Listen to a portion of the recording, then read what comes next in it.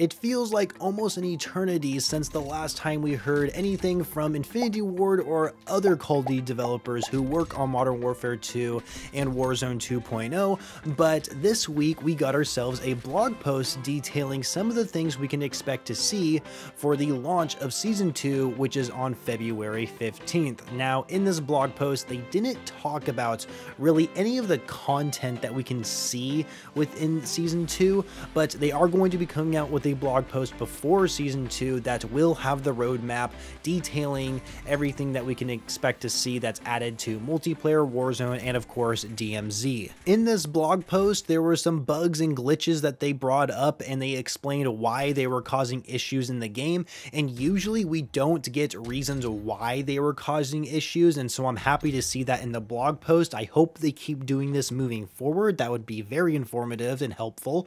But one thing I wasn't happy to see in this blog post is the information we got for multiplayer. It seemed like the information we got for multiplayer compared to the information we got for DMZ and Warzone Battle Royale, right? It just seemed like it was so lackluster and that they just really didn't have a focus on it whatsoever. So I'm very concerned that we are not going to be getting a lot of content for multiplayer this upcoming season, and that is honestly to be expected. It's really not a surprise at this point, and that's not a good thing. Having this type of predictability for multiplayer at this point in time for Call of Duty, it's getting really frustrating, and you can definitely tell for so many content creators, Call of Duty content creators, on how frustrated we are with the lack of support we're getting from multiplayer, especially since this is the game that we actually bought with our own personal money and not something we downloaded for free like Warzone. Not that I have anything against Warzone whatsoever.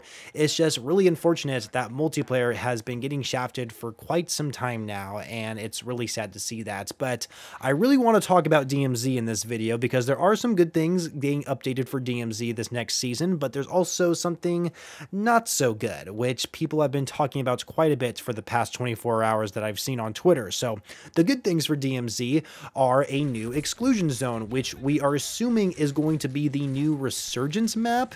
We don't know what the resurgence map is going to be. We don't know if it's brand new map that we haven't seen yet, or if it's a returning resurgence map such as Rebirth Island or Fortune's Keep.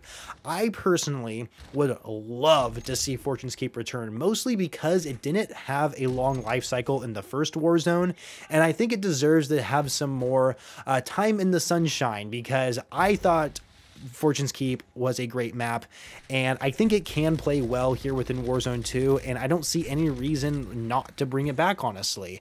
Also, we are getting new missions, and I imagine these are going to be some higher tier missions, so they are going to be difficult missions to complete, but we do get rewards for completing missions, so I'm curious to see what those rewards might be. Also, they are going to be adjusting the difficulty for all the missions across the board, and so they are actually going to be lowering the difficulty, making it easier for us to complete them, get them done faster, and of course earn our insured weapon slots quicker, which is great to see considering I have not earned my second insured weapon slot yet, so that would be really nice.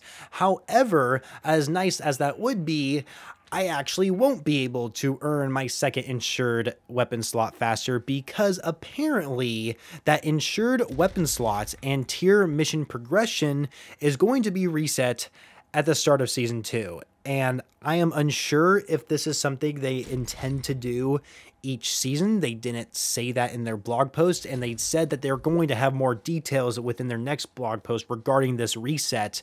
And so, no joke, you guys, all of your insured weapon slots that you have unlocked, so your second and third one that you have unlocked, and all the tier missions that you've completed are not going to be completed anymore. You're going to start from the tier 1 missions in each faction now, and this is a little upsetting. And it's not because I really don't think it's because they're giving us completely new missions to go for. That could be the case. That could be the case. And that would make so much more sense to me, to give us completely new missions to go for with different rewards for each season. That just kind of makes more sense rather than adding more missions. But they've already said they're adding more missions, so it doesn't seem like that actually is going to be the case. It seems like we're going to have to go through the same missions we already do, the same challenges. But however, I guess this time they're going to make them easier, so it won't be as hard to get through them as it was the first time, I suppose.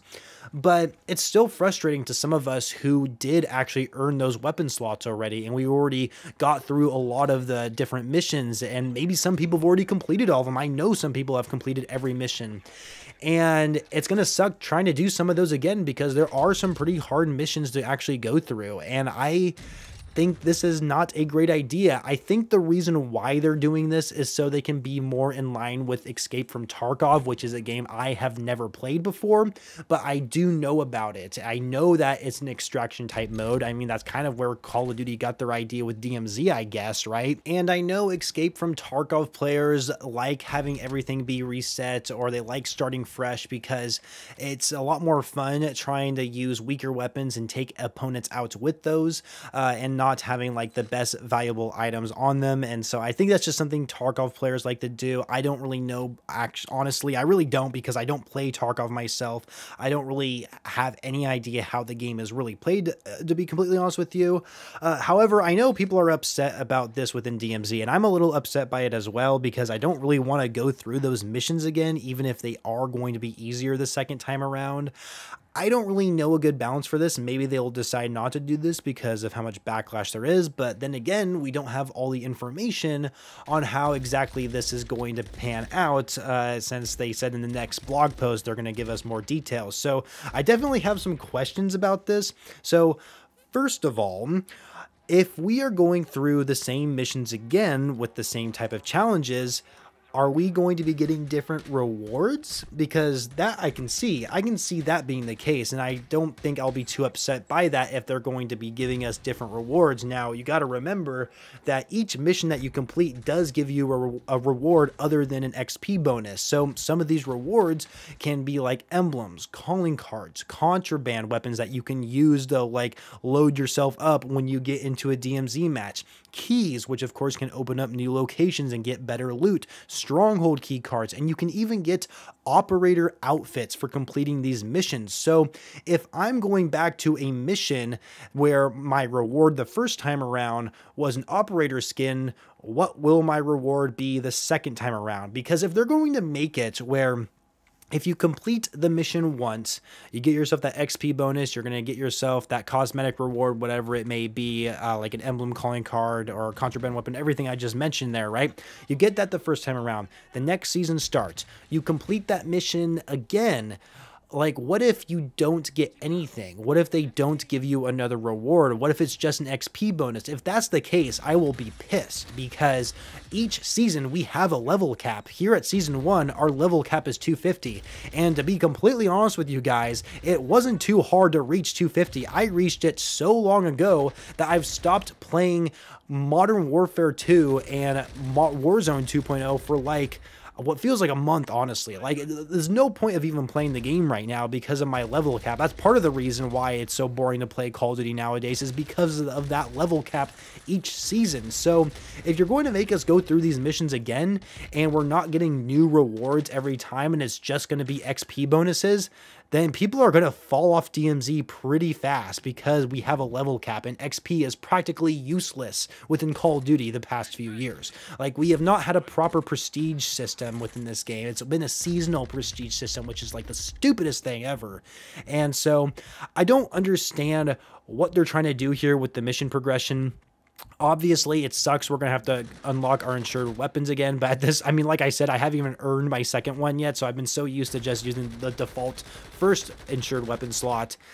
Like, I really don't understand how this is going to work. And I also wonder, can you earn the current rewards in like the new season? So when the new season starts and you didn't complete every mission yet already, are you going to be able to still earn those same rewards? That's another thing I have to ask, because are they just going to completely just give us new rewards for each new season on the same missions? I have no idea. I really don't know. I guess we'll have to wait until our next blog post how this is going to pan out, but I'm not particularly happy about this just because I'm not someone who plays DMZ religiously. If you're someone who plays DMZ religiously, I guess I can't really see this be a big issue, because it just makes you want to keep playing the game. But think about it. Each season, if our insured weapon slots are in our tier mission progression and our contraband weapons keys and all that stuff's going to be reset each season, people are not going to be that interested within DMZ very long. So I really hope they can be clear about that within the next blog post on what's actually going to happen. I guess we'll have to wait and see, but personally, as of right now, not a huge fan of this change. But we'll just have to wait and see how it goes, I guess. So anyway, that's it for the video, you guys. I kind of gone on long enough here. It took me way too many attempts to try and record this, and I am really, really tired. I had a long day at work, and I would really appreciate if you guys left a like on this video, especially if you made it this far within the video. It does mean a lot to me, you guys. So I hope you guys enjoyed it. Make sure you are subscribed to the channel for more Call of Duty videos, and of course, when it comes to news and updates regarding Season 2, since we are going to be getting another blog post before the season, so I'll definitely make sure I cover that here on the channel. So make sure you're subscribed and you stay tuned for that video and you have notifications turned on whenever a video does go live. And of course, do not forget to follow me on Twitter to stay up to date with me outside of YouTube. And of course, don't forget to follow me on Twitch, you guys. I do go live sometimes. There's of course a link in the description as well for that, so make sure you go ahead and check that out. So anyway, that is it for the video, you guys. I'll catch you on the next one. Peace out.